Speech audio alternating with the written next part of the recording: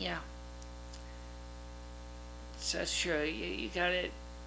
But what about the good entities, though? We never, this related to another topic you were talking about in this channel here about um, negative dark entities and white entities. And we know what a good entity feels like. They make you feel good. They make you feel warm inside. They make you feel relaxed. They don't mean harm to you. They really just are just trying to, of course, focus on, at least trying to live their lives. But they try to be respectful of other people. This is dark entities that cause the consternation. It's not the light ones. Yeah, true. I guess there's. Can you come up with any other questions? Because I'm almost out of them. Oh, yeah, and this is a question that was asked also of Abigail and Brittany Hensel as well. This question was asked of us. When the day comes and you both expire, are you going home together? Yes, we are. We're going to be going home together because we are a couple and we love each other very much. Yes, we are going home together. And then we are walking out of this body holding hands and kissing. And we're not going to worry about, staying behind to watch all the phony baloney going on about the pomp and the circumstances of our passing away. We're going home because we know that it's when we are truly free. Yeah. And another question that came up is, what if one of you has a stroke or some kind of a traumatic brain injury and the other is forced to stay? Would that person take over the life of the other and try to pretend that person? No, because we've decided we're not going to do that. So if my part of my brain is damaged, I'm not going to pretend. Lumi's not going to pretend she's me. And likewise, it was Lumi's part of her brain that was damaged. I'm not going to pretend I'm Lumi. And another question that comes up is how would the loss of one affect the other? I guess the closest understanding would be is like a married couple that have been married for 50, 60 years, and the one dies and the other is like totally beside themselves because the person that they have loved and lived with for all those years is gone from their lives in an active role. And so it would be definitely a tragedy because I think it would hurt me. It certainly would make my life much more difficult because without Lumi's, loving, protecting, entity, energy, I've always, I always probably would feel very vulnerable to being hurt again. Next question comes up is Michelle is the North American Snow Queen, and you're her liege, and Michelle dies and you die, who takes over the role of North American Snow Queen? I want to train an apprentice to a young person. It doesn't have to be a girl, it could be a boy too. Because I've always been very open-minded, just like with the California new law that was passed for the public schools. I kind of want to do the same thing, which is as I'm open-minded to a young boy or girl being an apprentice to learn under my tutelage how to be a Snow Queen, so that when the day comes and I do go home with Lumi, is that there'll be someone to carry on the role. So in other words, that person would be guaranteed to, as long as they pass muster with Mother, they can continue on the work that is ahead of us. And we have done this as Snow Queens and the stewards. We have already made a major change in a positive way, and both the amount of Arctic sea ice and as well as several changes that are happening to the Earth now. This is, it's not, you know, in less than 2 years, um, the North American, our northern hemisphere, and the southern hemisphere stewards have made major inroads towards bringing the planet back into balance, and I think that that is a wonderful thing that we have done. And I know that there's going to be a lot of people who have asked me if, you know, what is our future plans, and does ego sometimes kick in? Ego does kick in. Unfortunately enough, it happened to Alexander Volskov from the Russian Federation. He was discharged from being a weather steward of the Russian province region because of his attitude. Even though he was the most highly skilled and highly talented meteorological candidate, he had went to the university. He studied meteorology and atmospheric conditions. He was probably the most trained of all of us. And now it's Tanai Rozhenko. That is now, which was his ex-girlfriend, that is now taken on the role of stewardess of the Russian Federation region.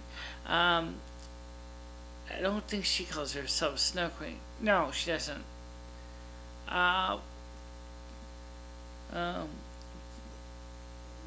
Frija Somerson, however, is considering title of Snow Queen, European Snow Queen, although she's still not sure because of the way Hans Christian Andersen created the story, if she feels comfortable with the title. But she said that after she's seen what we've done, she said to me, that I think you two have demonstrated to me that you can be better than what Hans Christian Andersen was talking about. And I think it's important. I think we need to talk about the Hans Christian Andersen tale just briefly, but we've talked about it before on my channel in the past. What Hans Christian Andersen was trying to say in that fairy tale was twofold. Okay? And some of the stuff that he did was very carefully written into the stories. Some are very clear, some of them are not so clear. In this case, he's talking about a woman that clearly the power had gotten to her head, where she felt that she was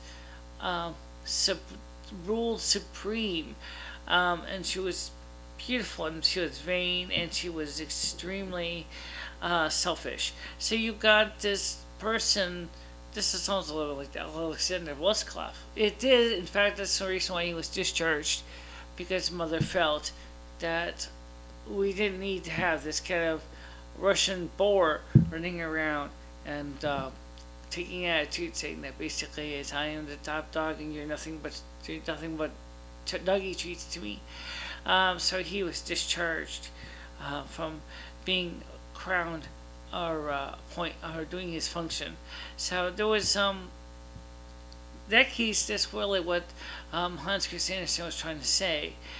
You don't have to be evil to be a Snow Queen. I don't think that there's any reason why there's any evilness necessarily responsible for the job. You can be, I mean, think about what the robber girl was and her mother, and which represents autumn. Okay, the robber girl represents she takes from summer, but then she doesn't get any of it either because winter takes it all. No, does it? Sort of, because winter snows cover everything. And so, yeah, you can see she takes it all. And the frustration, the robber girl feels like she's not getting nothing. Because, she's stuck between two seasons. One, that everybody lives great and everybody's happy. And then the other one where everything's cold and dead. And, so there's a lot of, angst in her heart because of the reason. But I think too that is the reason why Mother has pointed out to me in Lumi is I can find people for spring easily. I can find people for summer without a problem. But autumn and winter I just can't seem to find qualified candidates. For some reason, the heart isn't in it. So you gotta remember, Mother chose is looking. Mother's looking for you. She's looking for people who want to do these seasons. It's not an. It's not like, okay, I'm gonna make this snowstorm. I'm gonna be this, this way. She's like looking for people that actually love doing this stuff. Yeah, and that's a big difference. That is a very big difference. So, Mother has been very specific on what she was looking for, and she hasn't really found too many candidates that would be good backups in case the weather stewards quit or resign. By the way, that's another thing.